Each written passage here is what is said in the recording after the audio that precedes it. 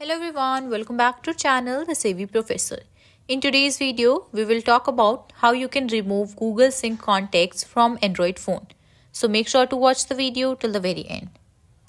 Now, first of all, you need to open up your settings application within your Android phone, and then over here, you need to scroll down to the very bottom and select the option that says Google, which you will most probably find right above account. Once you click on Google, within the screen, you need to scroll down to the very bottom and click on the last option that says Settings for Google Apps. And then select the second option that says Google Contact Sync. Over here, you see this first option status. Just click on that. And then you need to toggle off this option that says Google Contact Sync. And this will toggle off Google Contact Sync. Again, click on Turn Off.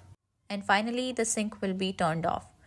Now, to make sure, just go back and then click on the second option that says also sync device contacts. And then over here, you need to toggle off this option that says automatically backup and sync device contact.